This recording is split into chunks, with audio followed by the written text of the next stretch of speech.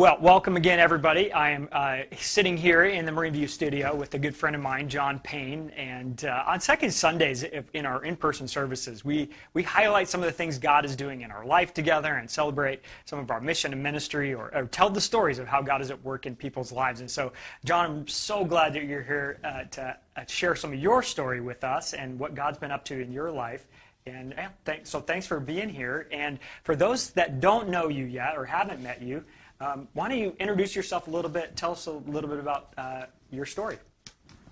Thanks, Jesse. Well, I guess people have seen me here at church. I've been coming here to Marine View for 1 year now.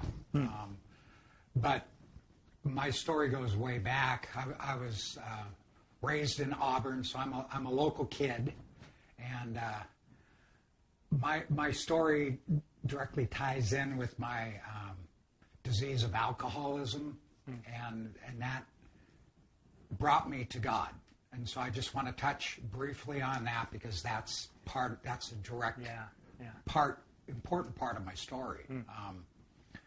So I was born in Seattle, but raised in Auburn, and then had my first drink when I was 11, and I chased that feeling that alcohol gave me ever since, and which set me apart from the majority of most people in the world, where I just chased alcohol. And by the time I was in high school and beyond, it consumed my life. Okay, but backing up a little, I was raised in a Catholic family. I went to Catholic school, and going through that time of my life, I was a very rebellious kid, and I rebelled against Catholicism, rebelled against authority, and then eventually rebelled against God. And then put in alcohol with that, and that was a volatile mix. And I was off and running.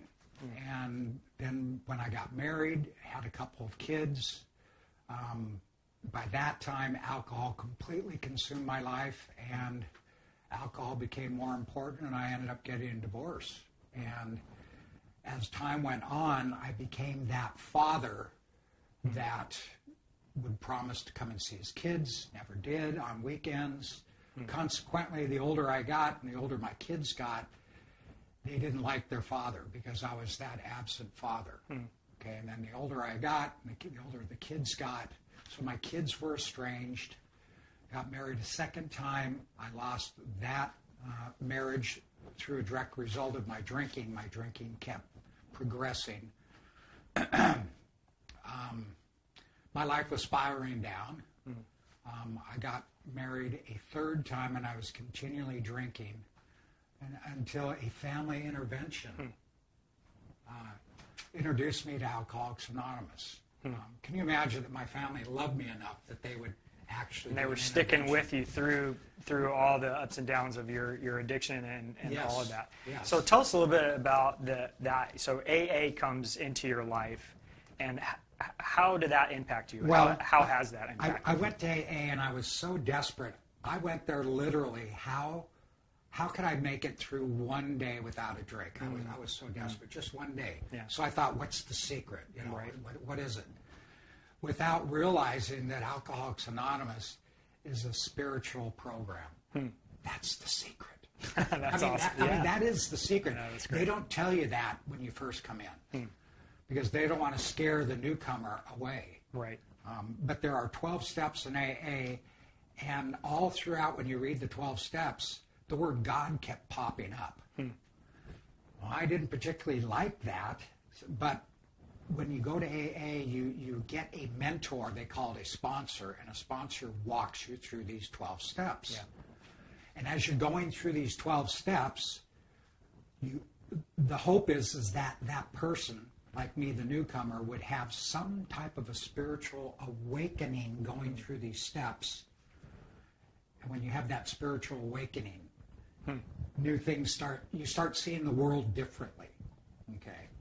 Well, I started going through working these steps with my sponsor, and it took me about 6 months to go through these steps, and I did have a spiritual awakening going through these steps. And that's where I met God. I was 47 years old when I sobered up. Wow. That was 20 years ago. Yeah, you're celebrating 20 years in recovery now. That's incredible. I got my 20-year AA coin last month. Yeah. But I found God 20 years ago in AA.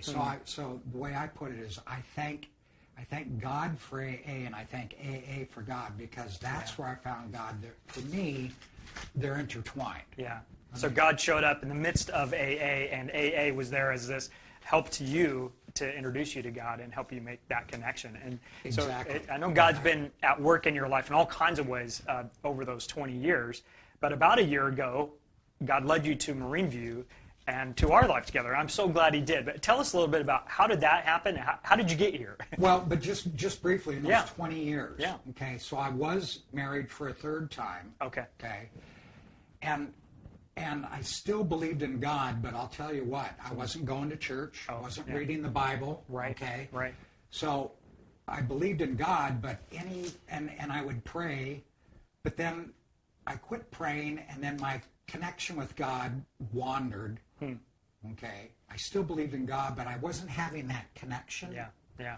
And I was lost, and selfishness set in, and my wife and I drifted apart, and I'm looking at myself, Right. and that's all I thought of. Yeah. It was me, myself, and I. Okay. Okay. Yeah. And so then about a year ago, Yeah. okay, this is the way I put it. Yeah. Okay, it didn't actually happen, but the way I put it Yeah. is about a year ago, God tapped me on the shoulder with 19 years sobriety and said, John, it's about time you meet my son.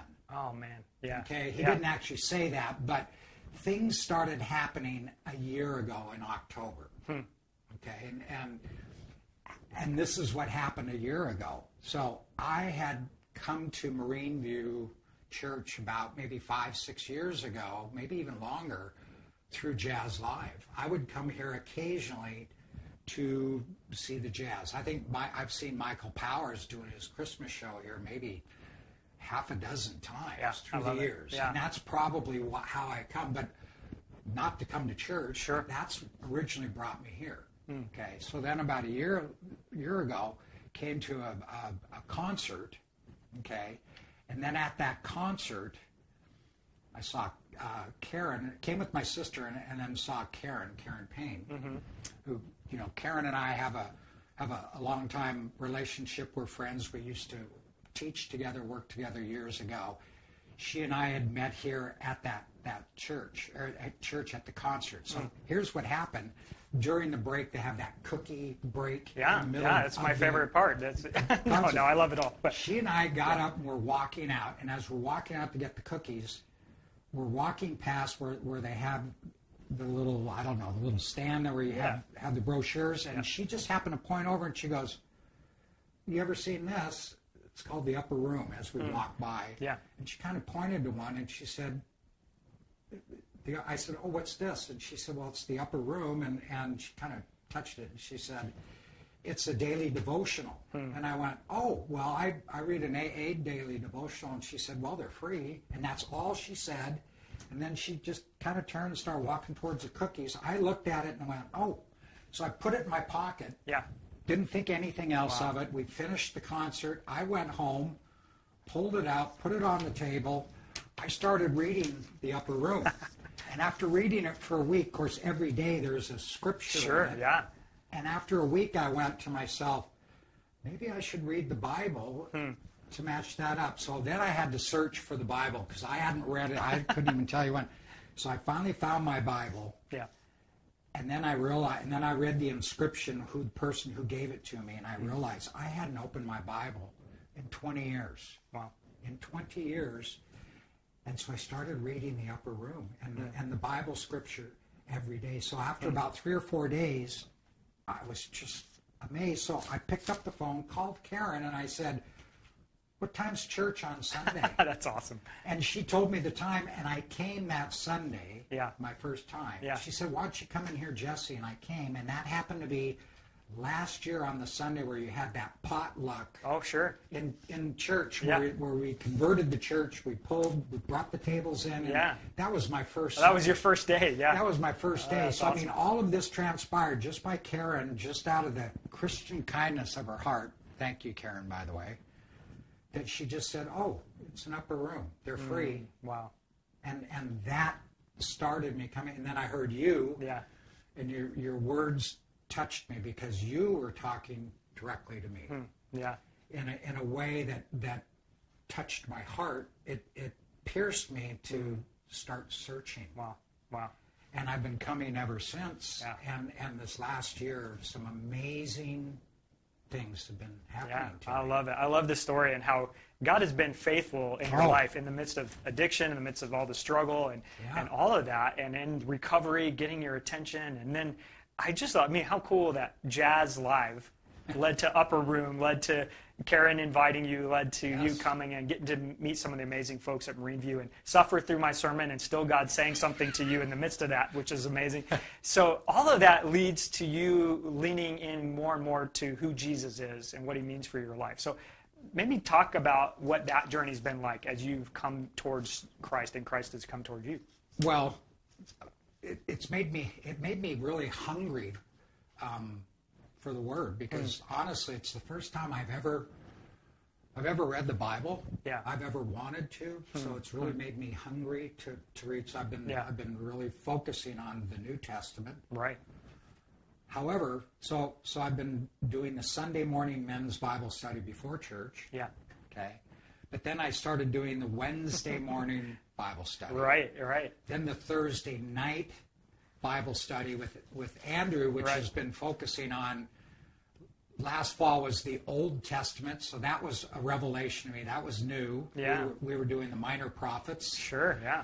So this has all been opening up new things for me. So I've been doing all these different Bible studies, been doing the Saturday morning, not regularly, but some of the Saturday morning men's breakfast. Right. Right. Yeah. Okay. Yeah. All of those.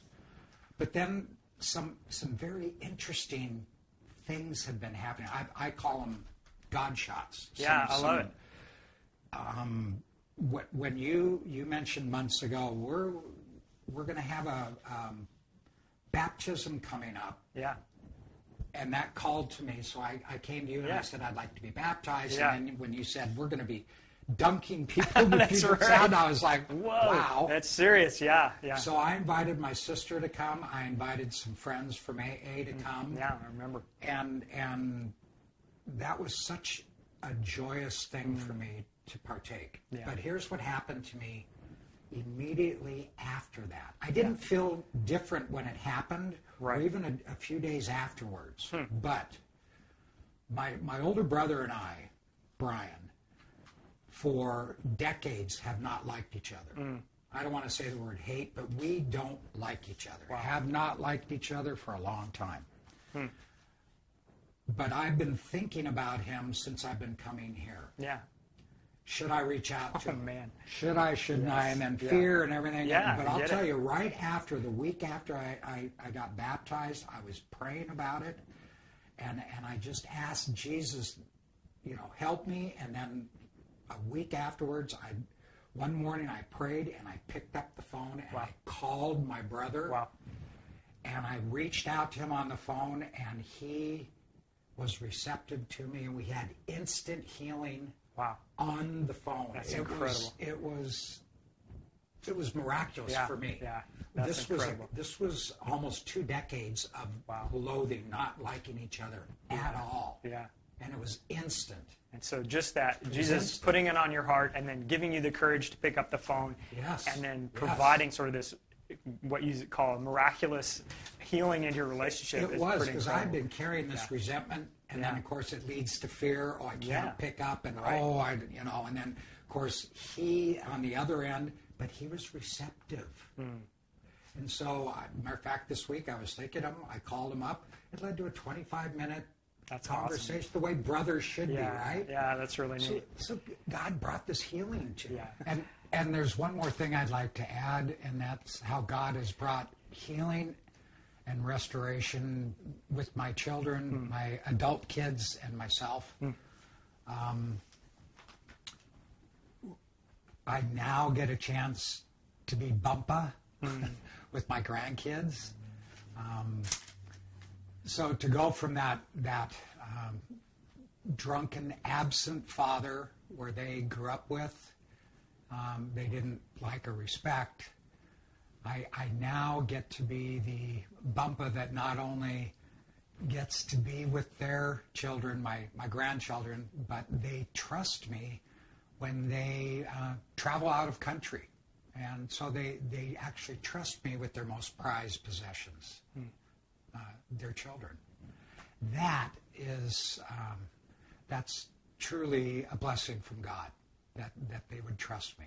And so I missed out on being a father, and now I get to be a loving Bumpa and make those memories, and that's all a blessing from God.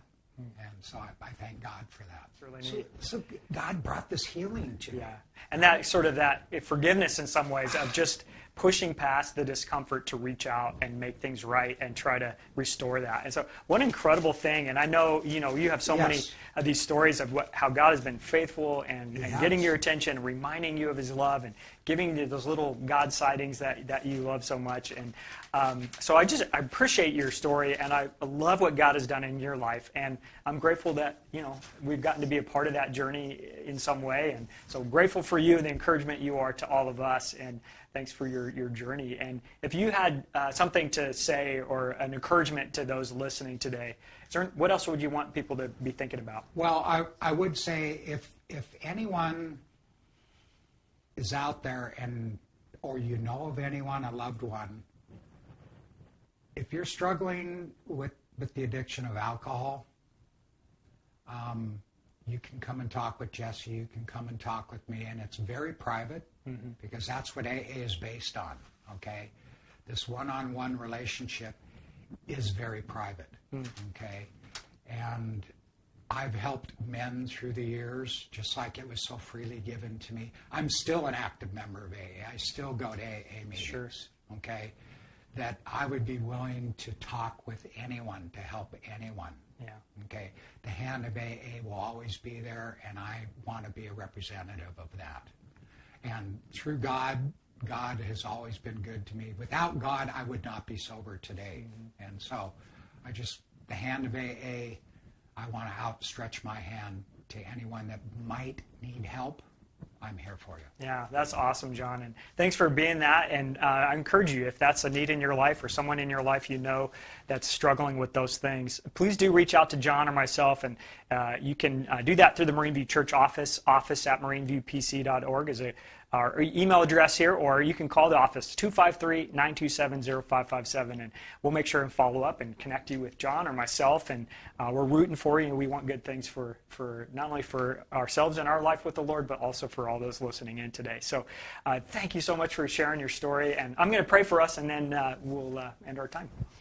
Lord, thank you so much for your faithfulness, your love that's unending, and I appreciate my friend John, my brother in Christ, someone that you love, and your love has been unrelenting toward. You were never going to let John go and give up on him, and you don't give up on any of us. And so thank you for that. Thank you for all the ways you've been at work in his life, through AA, through the people you've put in his life, and through those little moments along the way, from Jazz Live to Karen saying, here, check this out, and picking up that daily bread, and thinking about those opportunities with the upper room and those things. So I thank you, God, for the ways you provide. And I thank you that you've led John into a relationship with your son, Jesus, and we've gotten to celebrate that with baptism and all those good things. And so we thank you for his faithful witness and all that, for the gift of a restored relationship with his brother, and all the other ways that you're providing along the way. And for those listening that maybe are struggling or know someone who is struggling with addiction, or who are just going through the ups and downs, the hard things, wondering if you're there and if you care, would you just reach out to us? And Lord, help provide the courage to do that. I'm grateful for your love, for all the ways you provide for us. You are good. And we pray these things in Jesus' name. Amen. Amen.